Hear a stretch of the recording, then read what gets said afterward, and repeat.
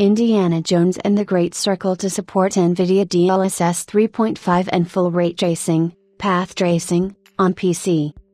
NVIDIA had another big Gamescom 2024 announcement to make, although it is a bit staggered due to a later embargo compared to the others. Indiana Jones and the Great Circle will join Cyberpunk 2077, Alan Wake 2, and Black Myth, Wukong in the very restricted club of PC games that support NVIDIA DLSS 3.5 and full ray tracing.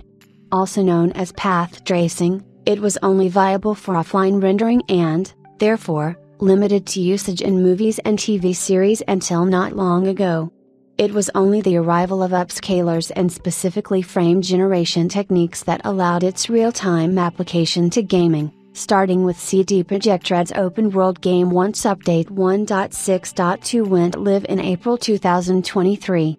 Alan Wake 2 followed suit last fall, and Black Myth, Wukong launches today. All of these games have been made with different engines, Unreal Engine 4, Northlight Engine, and Unreal Engine 5. And the same is true for Indiana Jones and the Great Circle, which is powered by id Tech. We don't know which version of the engine is being used, but it was most likely based on id Tech 7, which powered Doom Eternal.